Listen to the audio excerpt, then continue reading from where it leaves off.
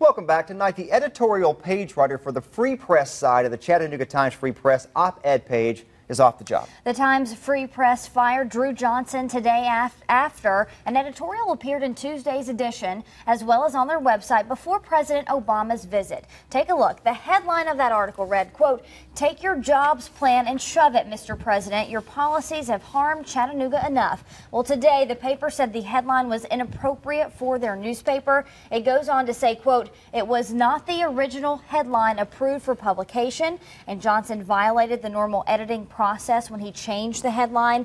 The paper also pointed out that the content of the editorial was not the reason for his firing, but Johnson joins us right now to explain his side of the story. Mr. Johnson, thank you for being with us. Thanks for having me. I appreciate Drew, it. you tweeted today that this policy did not exist before you broke it.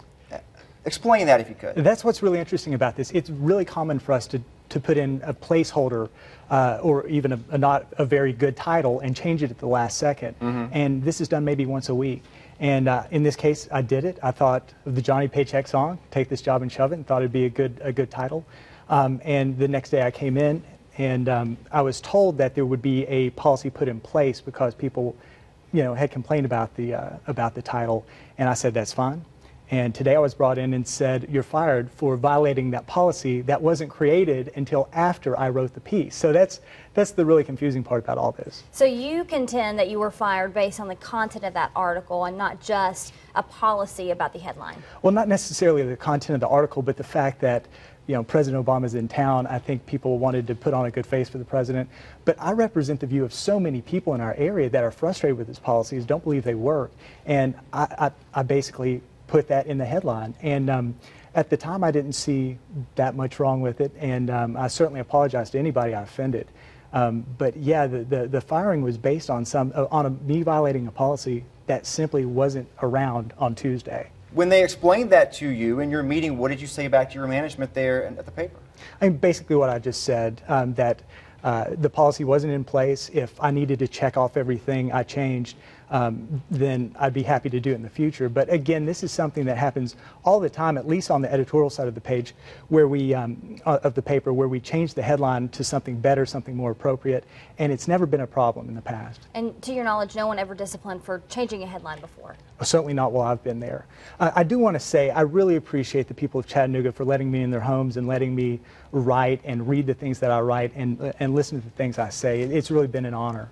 So no matter if you broke the policy or not, you're now out of a job. That's right. Do you regret it?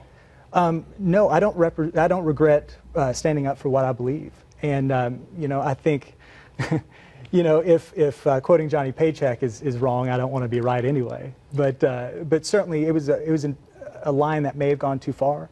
And if I had it to do over again, maybe I would have taken a different tone. But I don't regret standing up for what I think a lot of people around here believe. Never a good thing to lose your job, obviously, but you're getting a lot of attention from this. Tonight you're going to be on Glenn Beck's show on The Blaze. We've seen you on Breitbart and Huffington Post and a lot of national publications. So you're getting a lot of attention. Yeah, hopefully that'll convert into a job. But the reason for the attention is the fact that if I'd written something like, "Take your jobs plan and shove it, Mayor Burke," or Governor Haslam, this wouldn't have been a problem. It's the fact that I said it about Obama. And Obama, to some people, is just untouchable. And so a lot of people called, a lot of people complained. Okay. And the problem is that the people who support what I wrote don't necessarily, they just say, that's great, but they don't call the editor of the paper. Drew, we're out of time. Thanks so much for joining us. Thank you. We'll be right back.